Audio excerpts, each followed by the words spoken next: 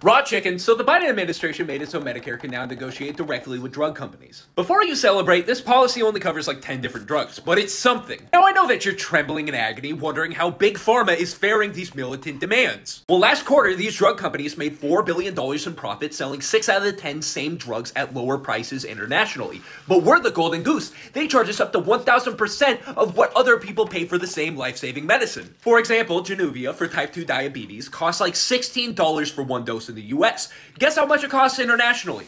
It costs $1.40. Also on the list, Novolog insulin. The US price is nearly $40, costs $7 in other countries. Eliquis, which is blood clot medicine, costs 7.5 bones a dose in the US compared to $2 in Europe. And we only got 10. That's the big win. Medicare can negotiate the prices of 10 new drugs. People are not alive because of these prices, but apparently in the medicine business, profit is more important than people not dying. Isn't that weird? It's like a double down from KFC.